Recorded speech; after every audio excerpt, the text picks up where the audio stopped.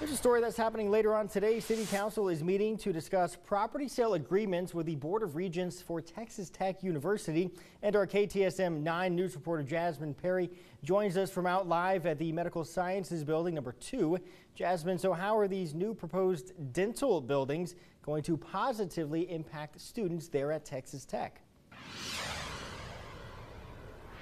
Well, good morning, Trevor. I had the chance to speak to the president and dean, Dr. Lang, about how this school is going to be growing in size as they are going to be building, classes next to the building that they have here, improving with having students that are 60 to 100 per year.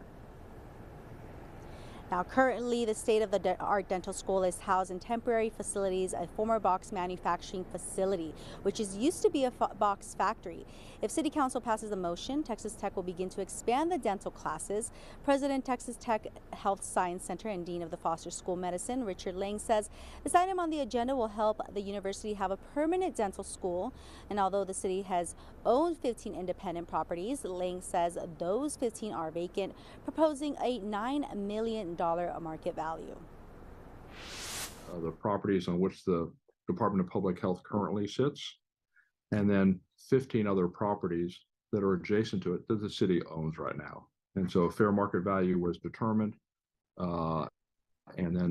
which made the terms easy to come to, because it wasn't based upon what we think it's worth or what the city's worth. There really is two independent appraisals conducting it.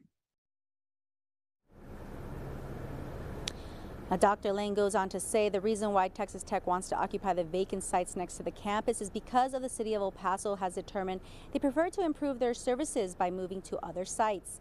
Adding that the Department of Public Health has the largest billing, and Dr. Lang also says their goal is to collaborate with the city and secure the land for the future dental school for the students, and hopefully this will help get 204 more dental students in the third year.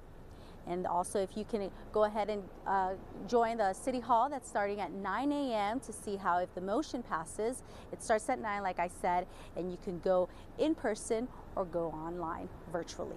Reporting live in Central El Paso, I'm Jasmine Perry. Back to you.